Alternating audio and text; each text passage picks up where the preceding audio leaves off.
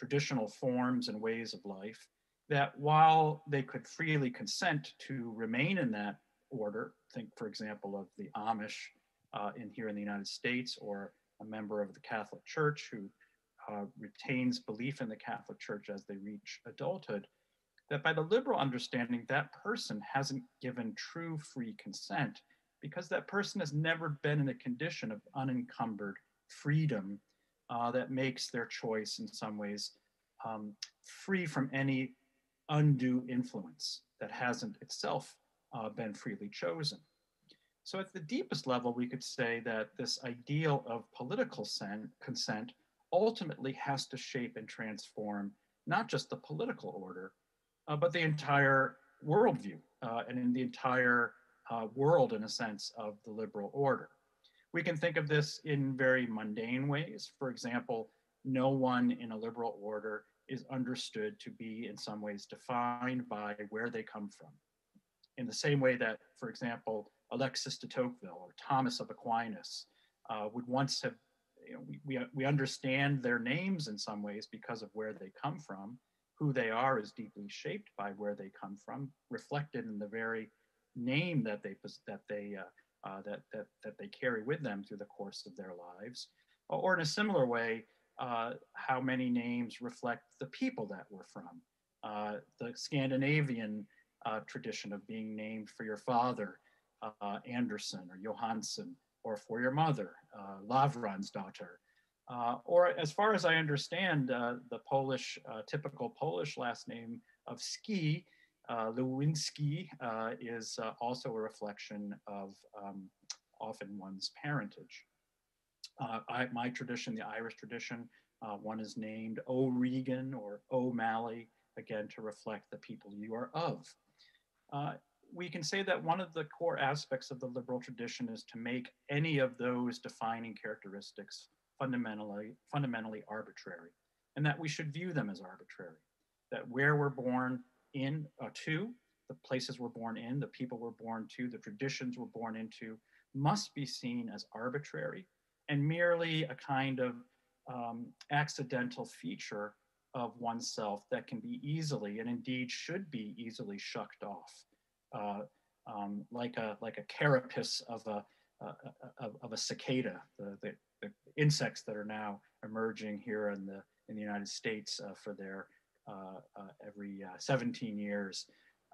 In the same way that they shuck their carapace, in the same way in a liberal order, a liberal people should be able to shuck their the definition of who they are. Thus, a liberal society is one of hypermobility, in which the ability to leave or exit or escape or move on to redefine oneself becomes the default. And in a similar way, the kind of cultural inheritance, the religious heritage that we might have inherited is seen as just another kind of a market choice. This is true, of course.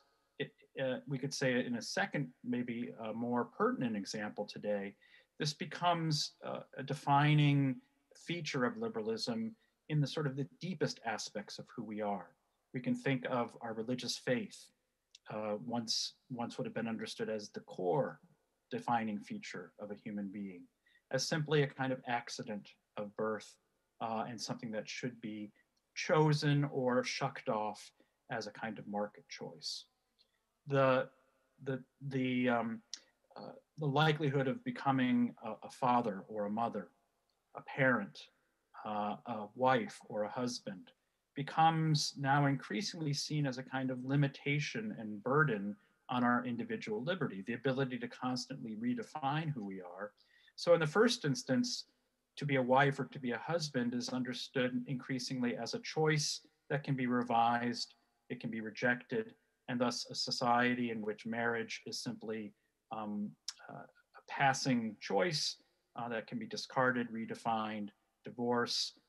remarriage, a series of remarriages becomes the norm, becomes accepted as the norm. In fact, we see regularly articles of people who've been married for a long time as a kind of exceptional, a remarkable story that needs to be told. I was just reading, I think, of Rob Lowe, the actor Rob Lowe's 30-year marriage which is seen as extraordinary, something so unusual that it needs a special story told about it, rather than being a kind of norm that we take to be defining of who we are. And I think we see this redefinition of who we are now seeping down into the deepest core of human identity, our sexuality, our sexual orientation, which now is necessarily seen as something that's in flux, can be redefined, or even our sexuality, our gender, whether one is a man or a woman, a male or a female. The Bible begins with the statement that man and woman, God created them, but that now is subject to our own revision and our own redefinition. I think then what we see is that what was at least proposed as a somewhat modest understanding of politics that would conclude and lead to a limited form of government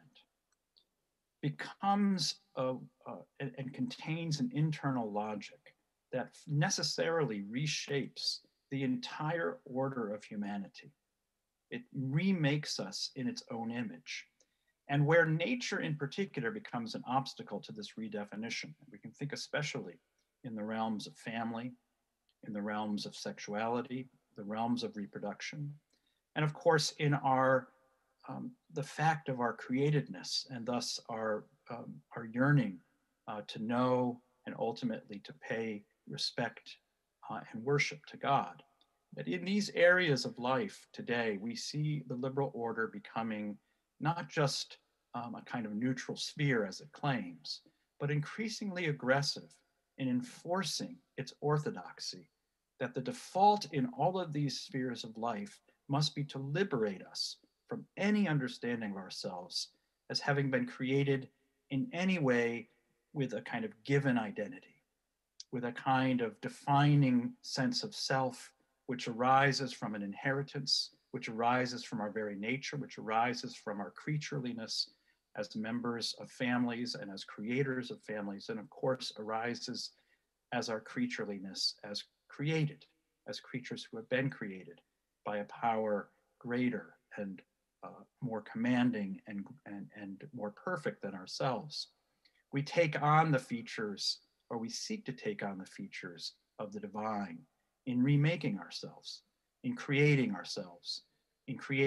in the image of what the liberal order understands to be the true self that we ought to aspire to become.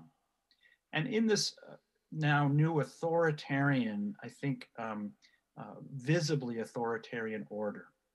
that I think Poland has certainly experienced as a member of the European Union, that those of us of more traditional religious faith increasingly experience in a very visible way in the Western world, in the United States increasingly. We see that at the very outset that liberalism was premised upon a kind of falsehood, a deep lie, a fundamentally disfigured and disfiguring understanding of the human creature and of human beings and human nature. And thus, I think we find ourselves at an impasse where we must both reach back into the past to discover there the wisdom and knowledge of who we are and what we ought to be in such thinkers that I think predate the liberal tradition, that reaching all the way back to antiquity in thinkers such as Aristotle and Plato and Cicero, and of course in that pre-liberal tradition of Christianity and especially the treasures of the Roman Catholic intellectual, philosophical, and theological tradition. But we must also reach forward and understand that having now gone through this time of liberalism, that it's not merely to seek to restore something that is no longer in existence, but to create something new, to take what might be some things we've learned as a consequence of liberalism, to adopt and adapt aspects that might be worthy of in some way, shape, or form of retaining, while placing it within a frame that doesn't premise the human nature of freedom and the human person as this unencumbered, sovereign, choosing self. So I hope that at least gives some flavor for the nature of the book that now is available in the Polish language, and I do look forward to the occasion when I might be able to join you in having more of these conversations. With my regrets of not being there on this in this particular instance, looking forward to future opportunities to have these discussions with you. Thanks very much, and I hope that you can have a conversation about some of these issues once I sign off, which I will do now. Thank you again. Take care. Bye bye.